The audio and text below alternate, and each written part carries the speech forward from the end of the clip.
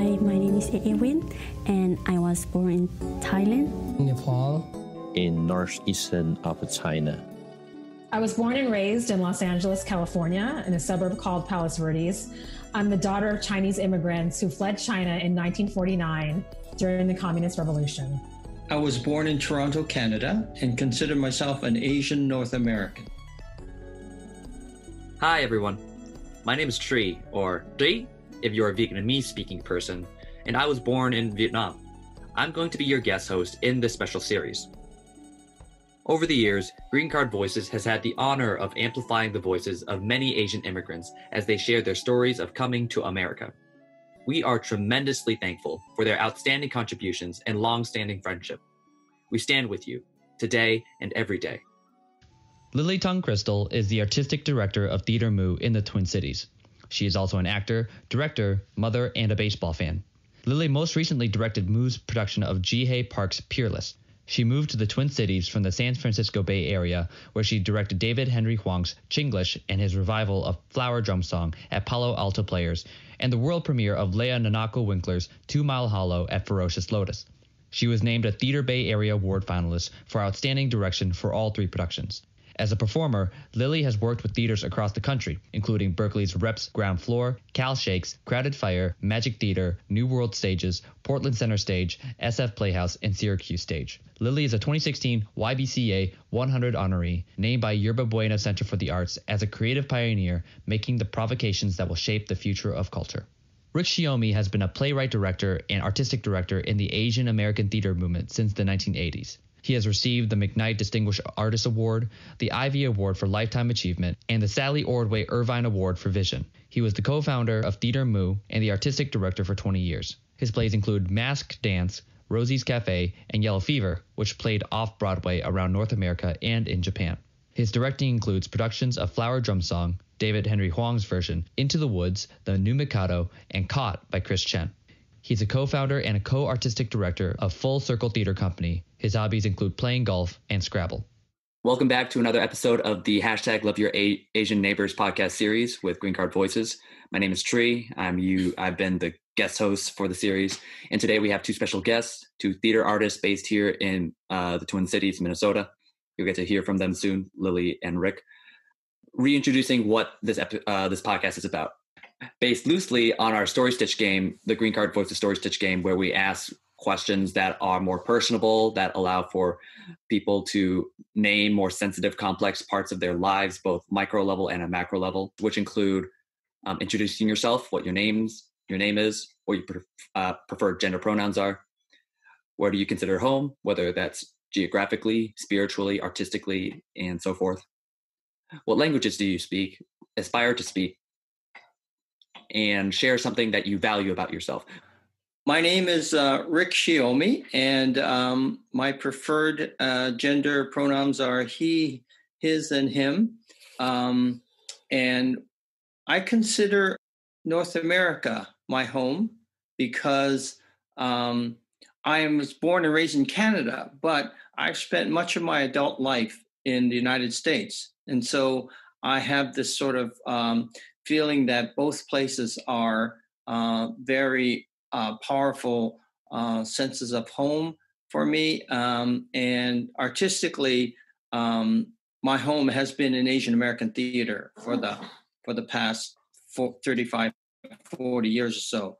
And in that sense, I found this hugely rich world for myself that I continue, even though now I am the co-artistic director of Full Circle Theater, and I am working in a context that looks at more diversity across multiple groups, not just Asian Americans. So that's been a whole new experience for me.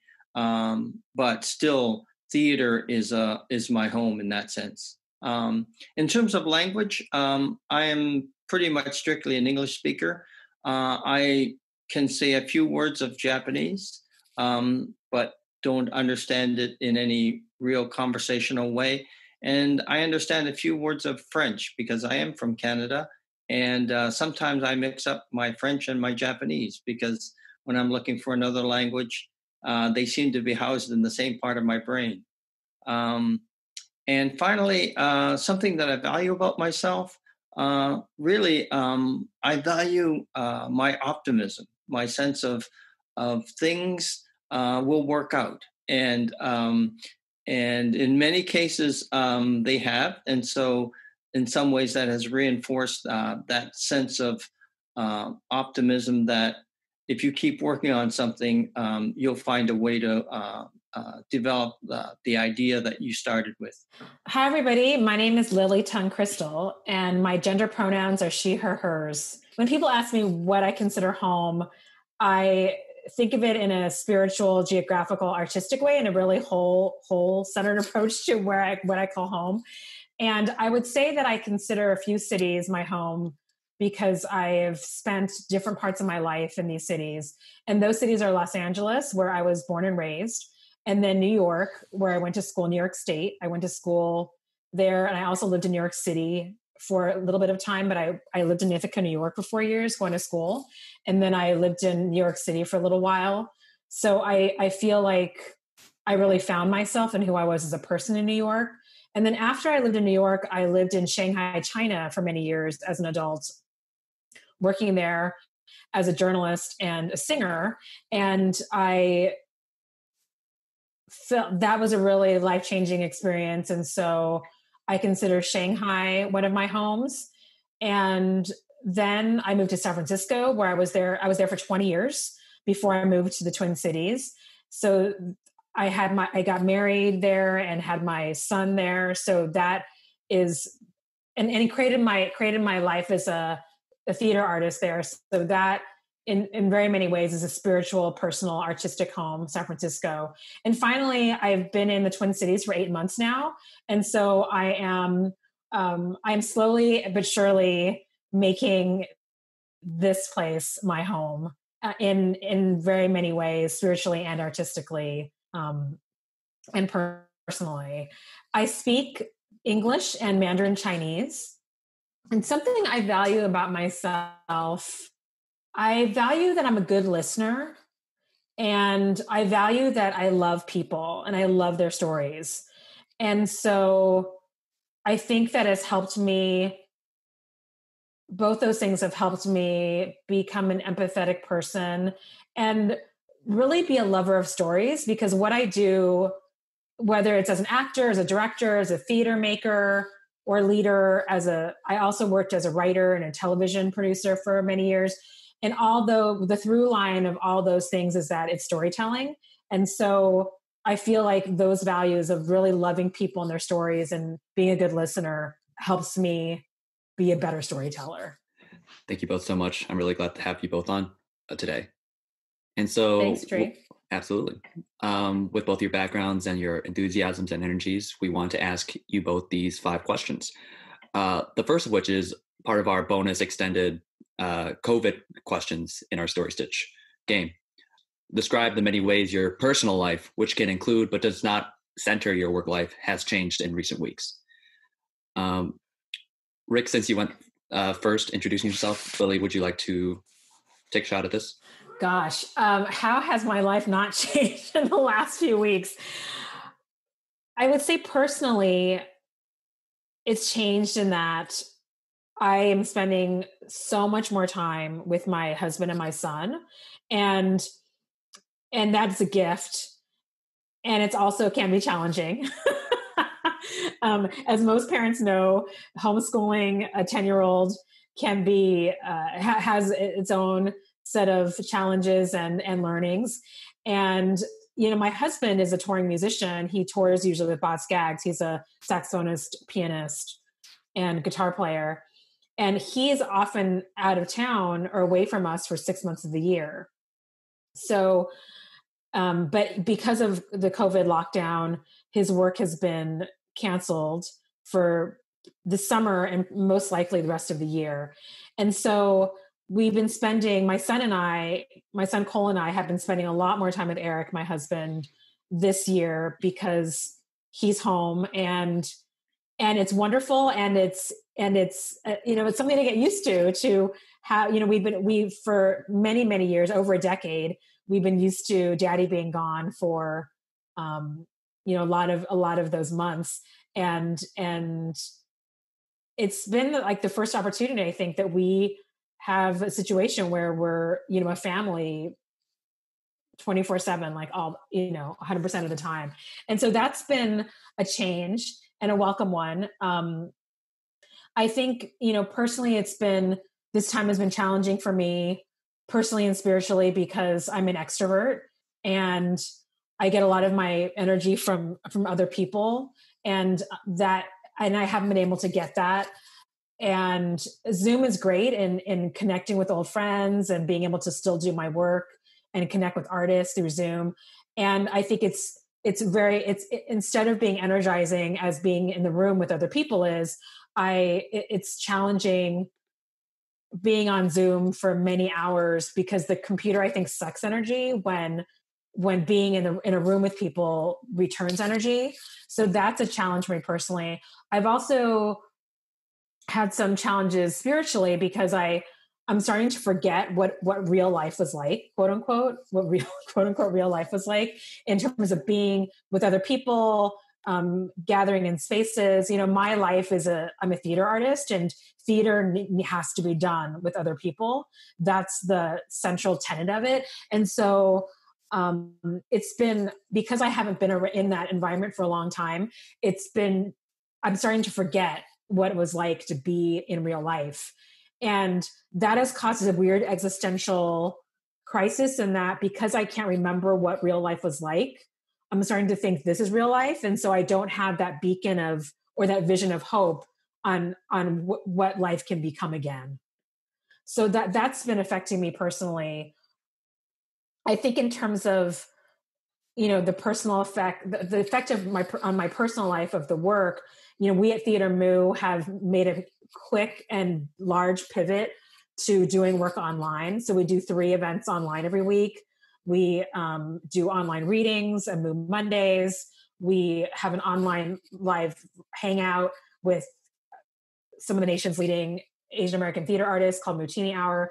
And we also do a family explorations thing on Saturday mornings where families can learn an activity from one of our artists. So we're doing the work, but it's all virtual now.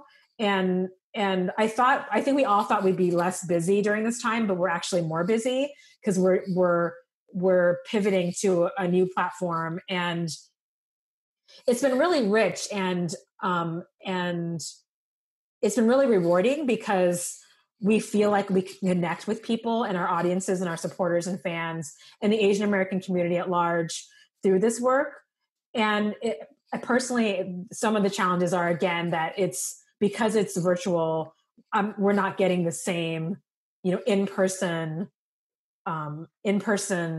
feedback or energy and connection that we would have gotten in otherwise normal circumstances. Thank you for sharing, Lily. And Rick, do you have a response to this question? I think one of the major changes has been the focus around food, the acquiring of food and the preparation of food and the eating of food. It's kind of interesting how now the whole idea of not going to grocery stores is like using a delivery service and then having to clean the food before you actually use it. All of those things are like, to me, really like huge changes in patterns where food used to be something you took for granted. You kind of grabbed a quick sandwich or you were running into a Subway or something like that to grab lunch. But in fact, now you're doing all 3 meals at home. And so suddenly that whole acquiring, preparation, and consumption of food is completely in a different sort of context. So that's one of the big things. Another thing is, as Lily was saying, you think that there's going to be a lot less work if you're at home. But in the lives we lead now online, there's actually quite a bit of work, quite a bit of administrative work, organizational work, I've learned all of this information about Zooming and have done so many Zooming meetings. So all of these things are like completely changing the routine of my life in that sense. I've had more time. On the other hand, I've had more time because I'm spending so much time at home. We're playing a lot more Scrabble. And so my wife and I have time during the day or in the evening to continue our games of Scrabble. And fortunately, I always describe us as kind of a 50-50 relationship. And so she wins half the time and I win half the time. So it makes it, in that sense, fun and competitive, not one-sided or anything like that. So those things have really changed in a sense for myself. And I'm really, in that sense, living a way more what's interesting is it's a way more orderly life because the routine of life is way clearer than it is when you're running around town, going to meetings, grabbing lunch somewhere, going to rehearsals at night. All those things that were all like kind of like you're on the run all the time. Suddenly it's like a steady walk, and you're always walking, but you're always moving, but it's way steadier. It's way more measured in a way. So it's really been interesting in that sense. I like the variety of perspectives and things that you are both observing in your life. It's speaks to how differently COVID is affecting folks, and I like very valuable to know. And so we move on to our next question, which is one of our two guest-specific questions where, depending on the background of our guests, we shape the questions to their backgrounds. And so our first one asks, how has the COVID-19 pandemic impacted your artistic communities and or your practice? And so, Rick, would you like to go first this time? Okay. So, of course, the pandemic has had a huge impact on our company. And it's been sort of a whole series of chain reactions. The first is that we had to postpone our production of a play called Atacama, which is written by Augusto Amador. And we were going to produce it at Mixed Blood Theater in May of this year. And so it was going to open this past weekend. And what happened is like sometime in the middle of March, we decided that this whole pandemic, which was just at that point starting to really become a major issue in the communities around the United States, around the world, but definitely also in the Twin Cities. And so we realized that we had better postpone the production. So that was a huge change right there, because we do mainly one primary main stage production a year. So in the idea of postponing that is a huge deal. But we did that. And we were actually very fortunate because, as we know now, people are not going to be doing theater probably for 6 months, maybe a year, maybe longer, as we knew it, in a sense. And so that was something that was a huge impact. But then came the whole chain reaction.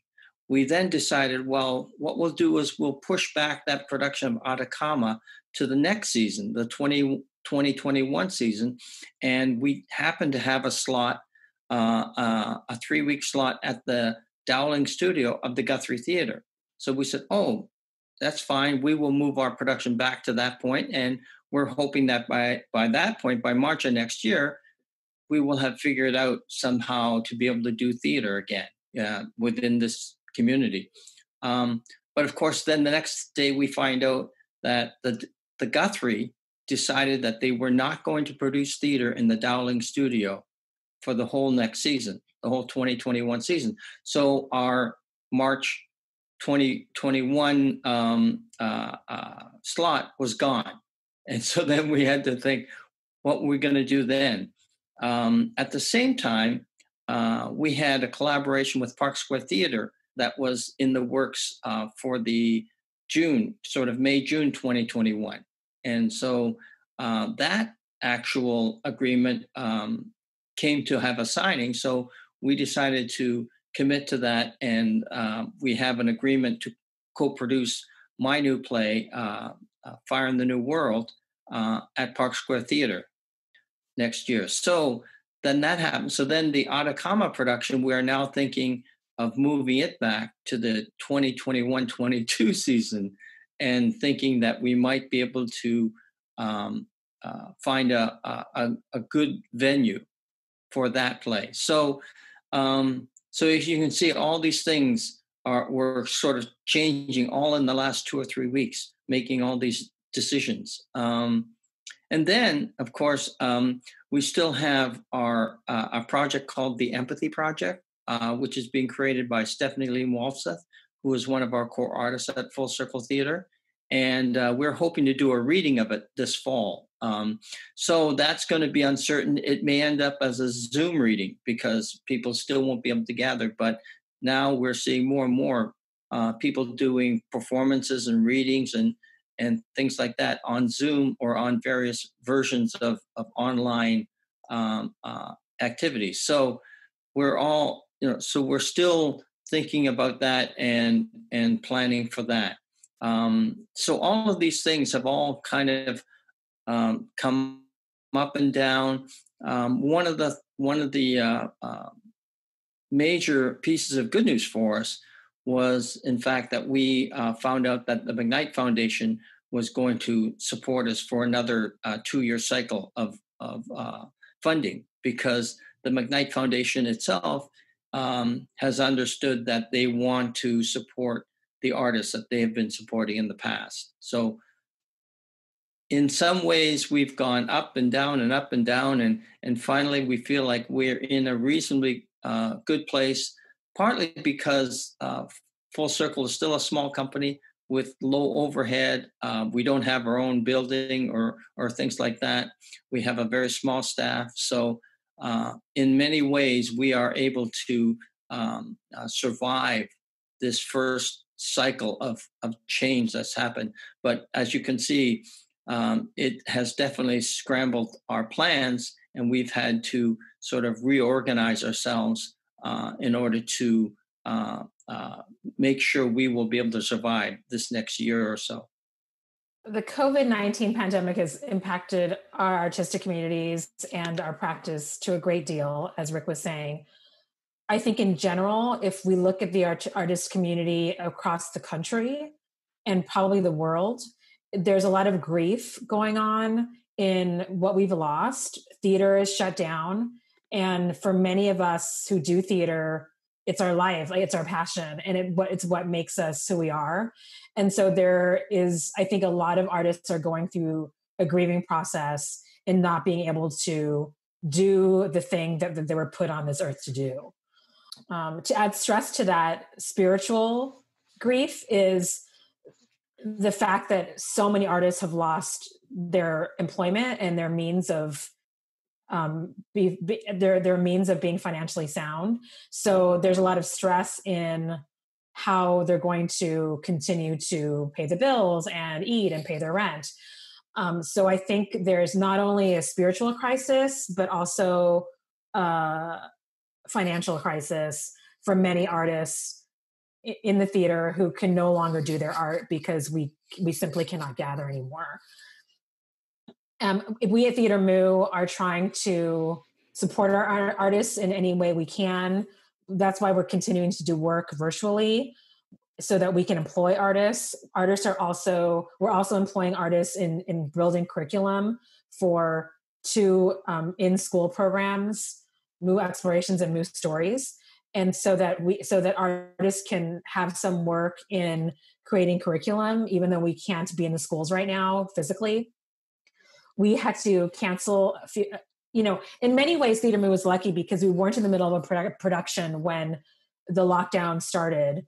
And so we didn't have to cancel something we had already put time, money, and energy into. We didn't have to cancel something that we were already in rehearsal for or in production for. So we got lucky that way. So financially, Theater Mu is doing fine. We're able to pay our staff and artists for now. But we are suffering the loss of having to cancel a few projects, such as our school play, a play that was going into schools and other organizations, a play called Inside Out and Back Again by Min Kong, who's a wonderful Bay Area playwright and composer. And the play was about a Vietnamese refugee family's experience coming to America. So we thought that would be a great play to bring to the Twin Cities, which has a large Southeast Asian refugee population. And we also had to cancel our New Ice Festival, which, as Rick knows, Rick is the co-founder of Theater Moo. And that has been, going on since the beginning. It's a new works festival. We had to cancel that. And finally, the big production, as our big summer production, we were doing the co-production of Cambodian Rock Band by Lauren Yee, which is the show in the nation it's the show that's taking the nation by storm. It's a wonderful play / musical, and we were doing that in co-production with Jungle Theater, and we had to cancel that. We were actually supposed to go into rehearsals at the end of May, and it was going to run through August. And besides the sadness that we can't present this wonderful work, it also meant, letting go the artists that were part of that show. We were able to pay them something for the contract, but nonetheless, they still lost work through the summer. So now we're I guess how it's affected. So I would say in a nutshell, it's affected the very this affected the very foundation. The COVID pandemic has affected the very foundation of the work that we do and the artists that we work with do. And how it's affecting us now is that, like I said, we've been pivoting to doing online programming and doing three events each week. And for Asian Pacific American Heritage Month, we are doing two shows this month online. One is a variety show that's being produced by Samukta Vangse, and we're having spoken word artists, comedians, and musicians come on and show their work. And then at the end of the month, we're doing a 24-hour virtual play fest. We're going to be featuring about 30 playwrights, directors, and actors in that. We've had to stop doing work with each other in person and pivot to the online space. But I also want to add, there is a silver lining to that, in that because we can do work in the online space, we've been able to reach a whole new audience internationally. So, theater by nature is a local activity, and the audiences are local. And being that we're now doing these programs online, we have an audience of people from New York, from LA, from Philippines, from China. 2 weeks ago, we had George Takei on with Leah Salonga and Jay Kuo. And George, of course, Leah is a Tony-winning actor, singer, and Jay Kuo wrote a musical, Allegiance, that they're both in.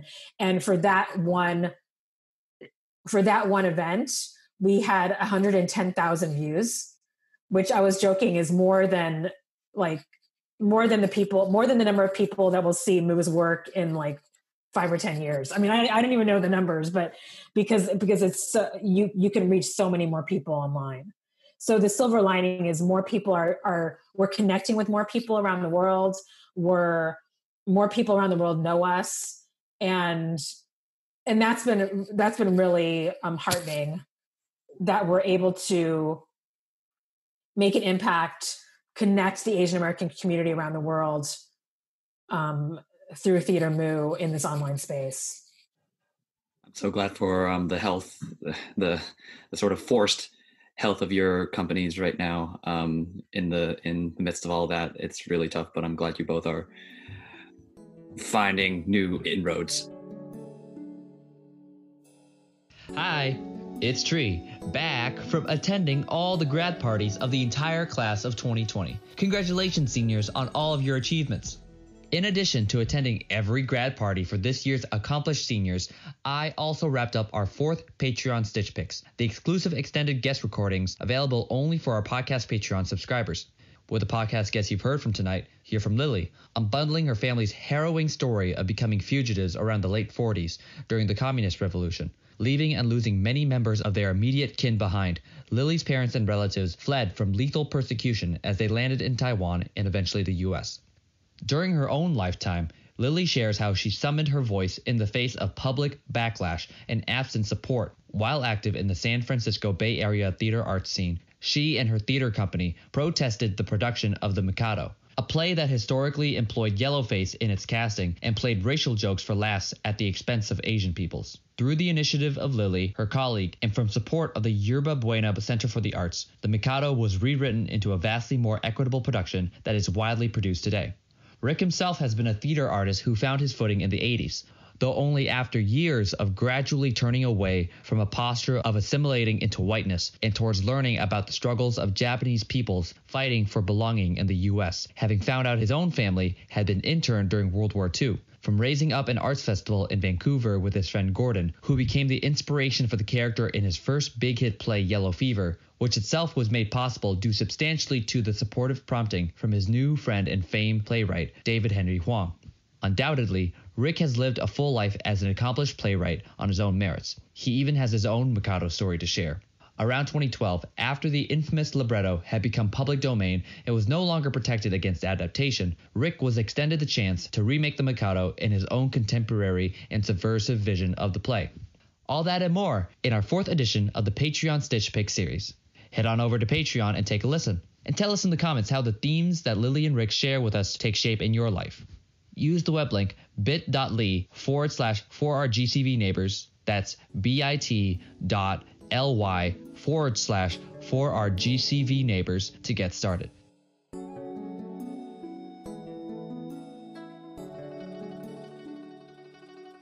We're going to move on to one of our Story Stitch questions that's available in the Story Stitch deck that people can purchase on the Green Card Voices website or have access to on our Patreon page. It's from our vulnerable section. It's the 10th question in our vulnerable section. And it is, tell a story of a time when family or friends didn't understand you. This doesn't have to be related to the pandemic or anything recent. It would be a good question for people who are both Asian and artists. Double whammy. So, right. In my family is a kind of classic Asian American or Asian Canadian be successful family in a sense. So even though they came from working class roots, there was always an emphasis on education and doing well in terms of just becoming somebody with a reliable job. It didn't have to be you didn't have to be rich, but you just wanted to be a respectable person in society. That seemed to be a very important thing in our family, and I think it is important in many Asian families, many immigrant families, where the focus is on education and getting a good job, whether it's a doctor, dentist, teacher, lawyer, whatever. And actually, Philip Kotana has a wonderful song, Asian American Dream, I think. That's very funny, but a very funny commentary on that. And so in my family, basically my personal interest was not to do that. My personal interest was to find something else, some kind of alternative to that kind of life. And for a long time, and I may still think that I may still be looked upon as kind of the family failure in a way. But oddly enough, over the past 30 years, 40 years or so, I've been able to create a kind of successful existence as a theater artist in North America. Someone who had a play produced in New York that got a rave review in the New York Times. Someone who has been able to have a stable job in terms of running Theater Move for 20 years or so. And so all of these things really were a mystery to my family and were never really supported until I, in some ways, had a kind of proven some aspect of reliability and success to them. The funny thing is, though, the one time that I think I received a lot of kudos from my family was for about a year and a half. I worked in a Canadian TV situation where I was one of the many staff writers at a Canadian television series for about a year and a half. And my joke was that I made more in that year and a half than I had in the previous 10 total. I know a lot of Asian American artists whose parents didn't really support their choices. And I would say that I was lucky in that my mom, especially, has always been very supportive of my artistic life. She herself loved to dance and loved Hollywood films and loved music. So she plays little piano and she dances. And so when she saw from when I was a very young age, that I loved to sing, she, got me private singing lessons when I was 7. And I acted in musicals when I was in junior high. That was my first experience in theater. And I used to sing in the choir. I was raised Catholic, although I'm no longer Catholic, but I used to sing in the choir, in our school choir, because I went to parochial school. So I did a lot of singing when I was younger. And my mom has always been supportive of that. I would say the way that she doesn't understand me, which can be a little bit frustrating, is that, she pushed me hard to be an artist, but the main importance was education and academics. So even though she wanted to she got me into private singing and piano lessons from a very young age. And so she would push that, but not at the cost of my academics. So I would have to be a straight A student and be good at arts. And I think the difficulty is it's hard to be good at everything, right? It's hard to put so much time in academics and put a lot of time into the arts so that you do both successfully.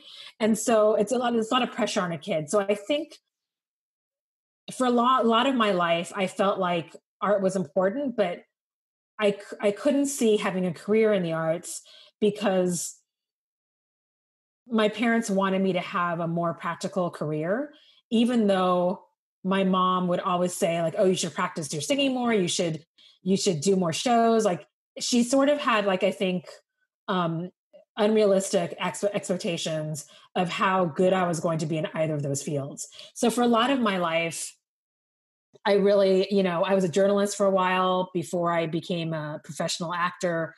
And I also did acting and singing on the side.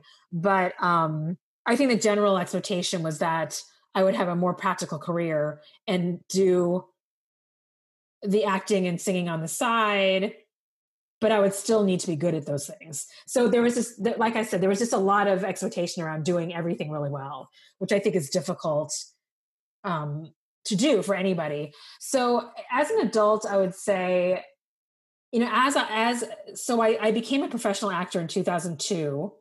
And for many, many years, I had a dual career as an actor, singer, director, theater maker. And my other career was as a writer, producer, mostly in television.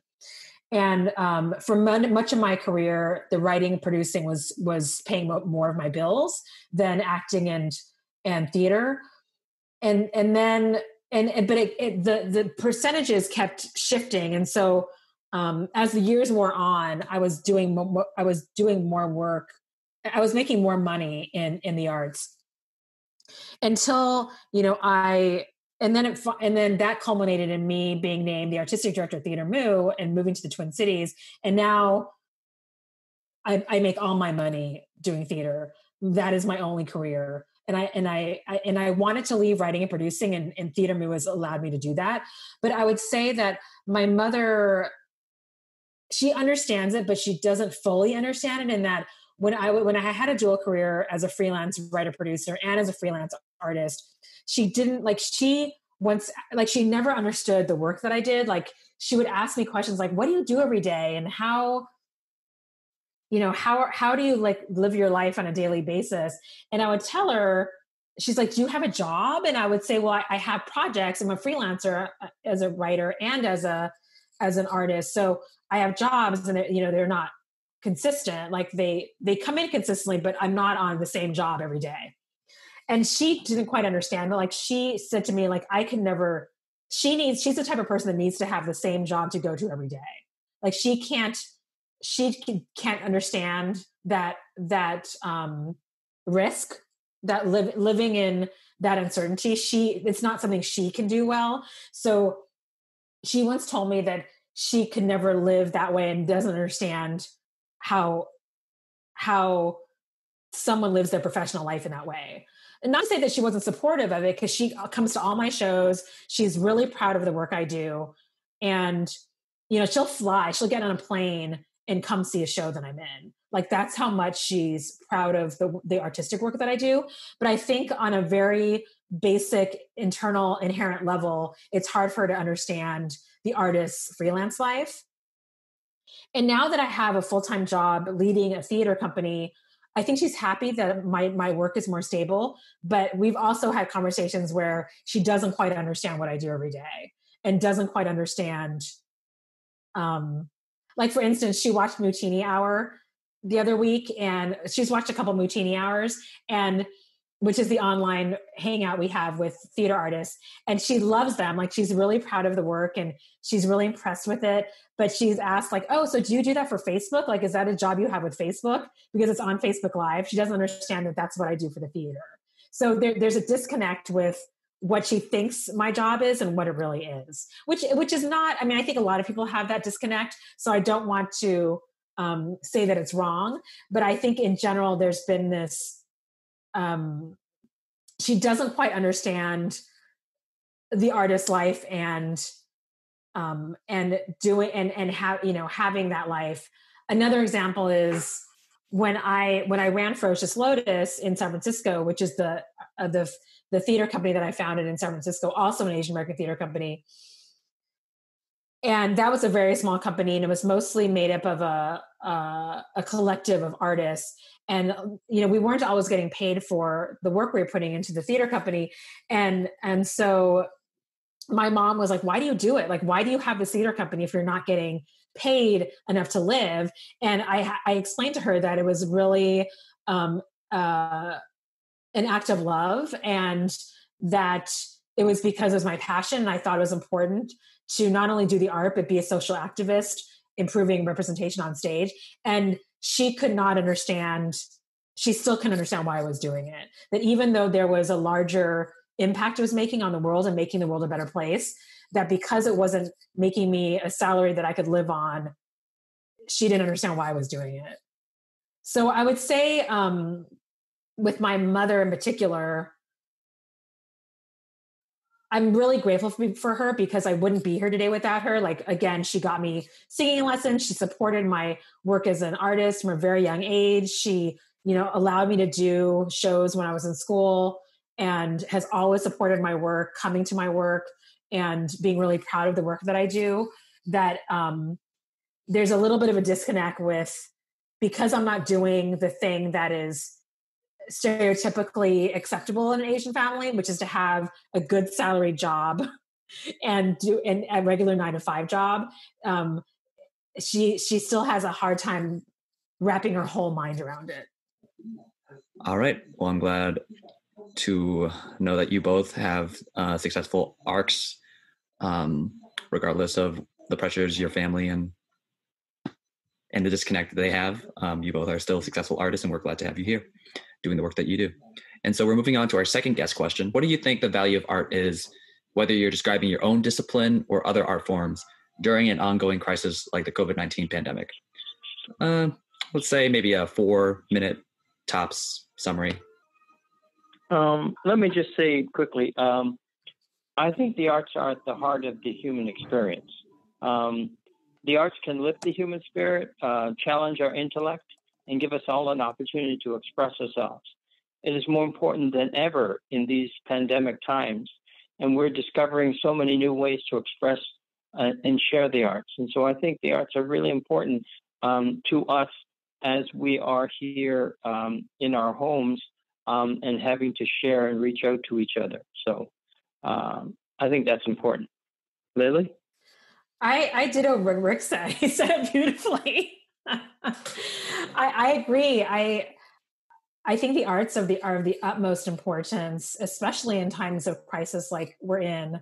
You know, art is, especially theater, I would say art, especially theater, film, and television, because I think now in these times we're leaning into film and television more because we can watch it without being in the room with people. You know, it's storytelling, and the center of humanity and our connection with each other is through stories. When people ask about the importance of art, I just hold a mirror up to them, and you see so many people through this shelter in place around the country. They're, you know, how are they spending their time? A lot of them are watching television. A lot of them are trying to find their new favorite TV show, or they're watching films, or they're learning something online with an artist teacher, like playing an instrument or singing or dancing. And or you know, a lot of people are cooking and baking and doing the culinary arts. So I feel like when people question the importance of art, then I just say, well, what are you doing now? Because if you're watching television, or if you're watching films, if you're reading a book, or you know, following somebody's innovative recipe, that all of that is art.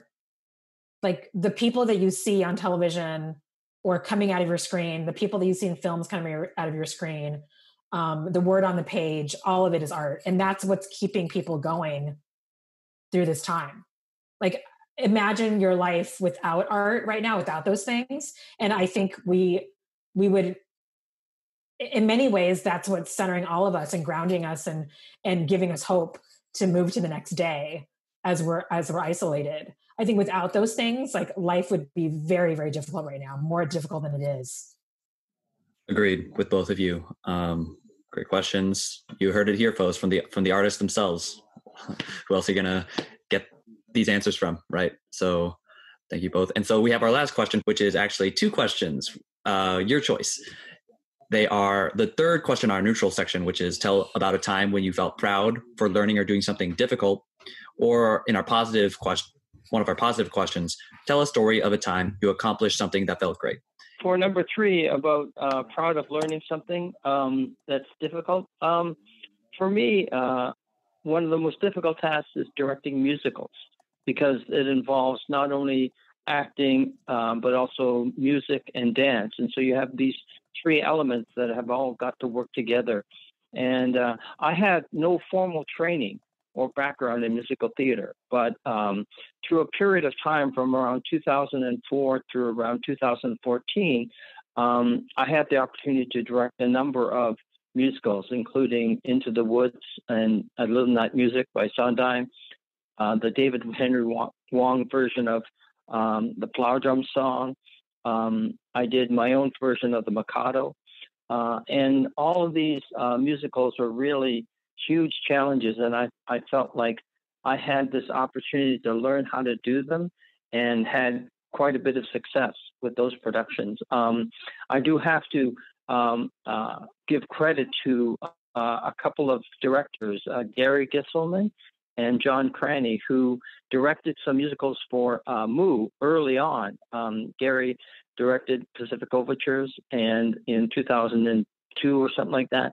And then John Cranny directed a couple of productions of The Walleye Kid, the musical. And so, in a sense, I got to learn from them just as they directed those musicals.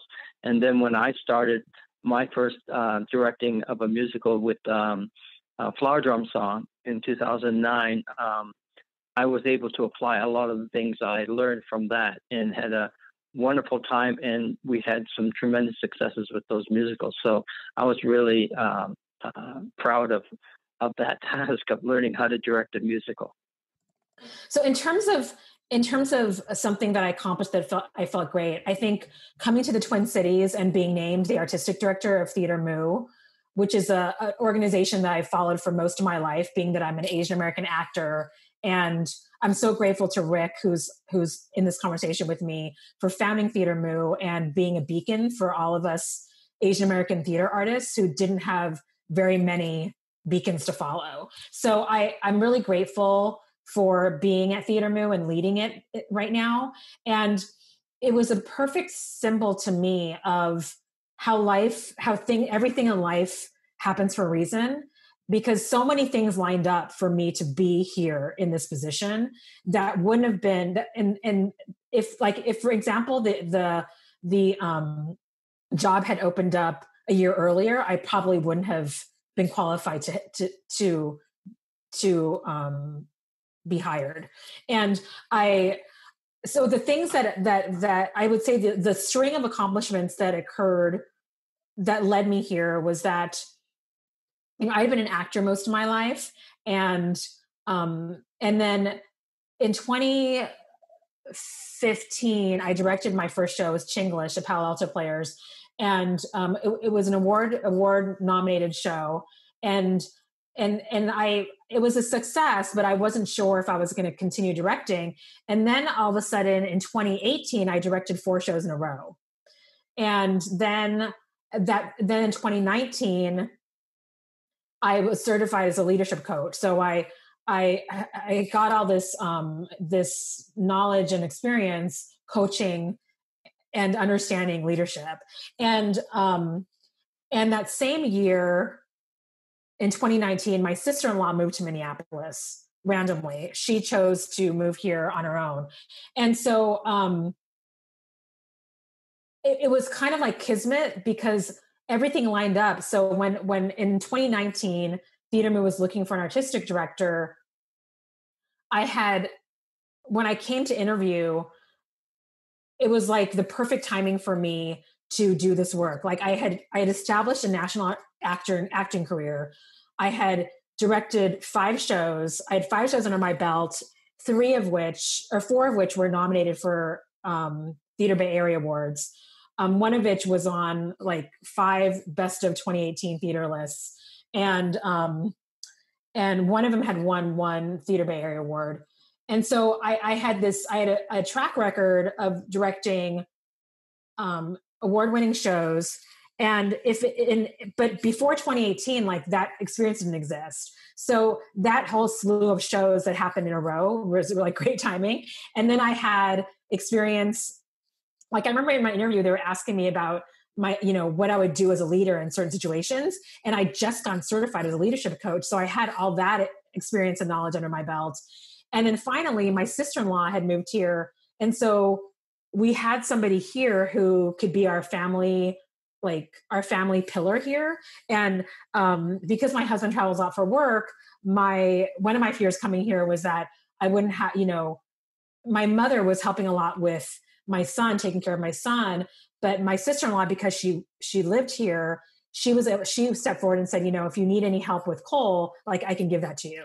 So everything sort of lined up perfectly for me to take this position at Mu. And when I look back on that, like it's just uncanny. It's like very serendipitous. And I feel like right before this position opened up, I was in a place that a lot of artists are in, like, oh my God, I'll never work again. I'll never be cast again. Like I'm in a lull. I don't know what I'm going to be doing with my life. And all of a sudden, like when they say, like when the universe closes the door, it opens a window, right? This position came up and that I was perfectly qualified for, and at the perfect timing. And so that life experience for me has been invaluable, because when there's moments in my life where I feel like it's a failure or I'm not sure why, I'm making it, things are going on in my life that may not be exactly as planned.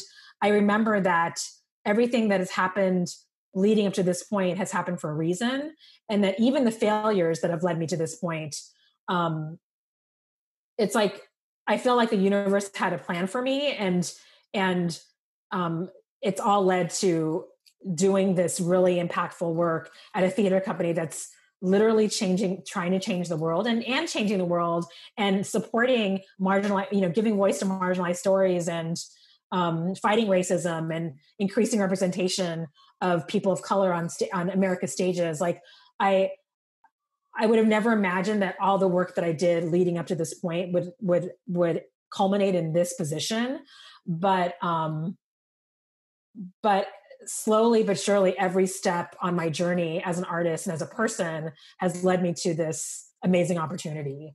And another, I know I'm talking along here, but another thing that happened that led me to this point is in 2000, and this is part of the difficult, you asked about something difficult that I overcame, and we had a very vocal, very national protest against a theater company's production of The Mikado, which for those of you who don't know is an old Gilbert and Sullivan operetta that basically makes jokes at the expense of Asians and Asian Americans. And so that was a really lonely time initially, because it's hard to be vocal about it's hard to be vocal and fight against racism. And we felt really alone as Asian American theater artists in doing that. But as we put our voice out there, then more and more people came forward and supported us nationally, both people of color as well as white allies. And we created far-reaching change in that production. They took the production out of Japan, set in a different location, changed the name to the New Mikado, and now it was no longer offensive to Asians and Asian Americans, and now other people around the world are doing that production. So that work, I think, also led me to this place where I have the confidence to have a voice and fight against racism when I see it, especially in the arts field. Yes, the amount of growth that you both have had in your life is very apparent, and we're so glad to have captured that today for the listeners to see the value of Asians doing art and doing art well for many. So that's it for our main recording. To hear more from Lily and Rick, we are going to enter our extended Patreon Stitch Picks recording, where you'll get to hear them answer a few of our other questions in our Stitch Pick Story Stitch game. But for now, we're going to say bye, and we'll see you on the next episode, which will be featuring Kaden and Samala from the organization 18 Million Rising. So watch out for that. Thanks so much, Lily and Rick. Thank you. Thank you. All right. Thanks for having us. The questions that guide this episode were drawn from Green Card Voices' Virtual Story Stitch activity. Virtual Story Stitch is a modified version of GCV's Story Stitch conversation card game. Story Stitch was co-created with 70 community members as a way to build deep connections between immigrants and their neighbors by telling stories, opening minds, and encouraging people to get to know one another. In March of 2020, responding to the COVID-19, also named the coronavirus pandemic, we co-created it again and came up with a virtual version of the game to stay connected, share our stories, and feel less isolated during the time of social distancing. In addition to the 33 questions in Green Card Voices Story Stitch deck, we have added 7 bonus questions pertaining to the COVID-19 pandemic. For more information, visit patreon.com, spelled Patreon/Virtual Story Stitch. If you're ready to have access to your own Virtual Story Stitch kit, join by becoming a patron on our Patreon today and give what you can. Your support funds the free services and resources we offer to our community. Thank you.